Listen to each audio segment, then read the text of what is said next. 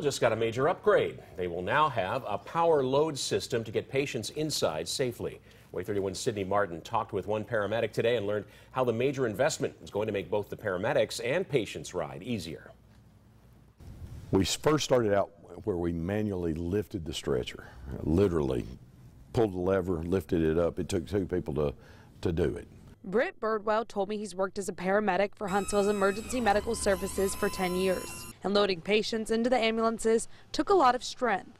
Now the service has gone to a full power load system.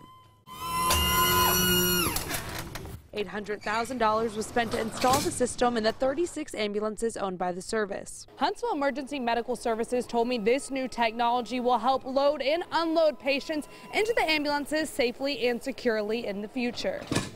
And Birdwell told me he's already noticed the difference with the new system. I just recently got back from having a shoulder surgery, and I can literally do this with one hand and moving a very large patient. If the fully powered system wasn't in place, he might not have been able to come back to work as quickly. The lifting would have been a problem.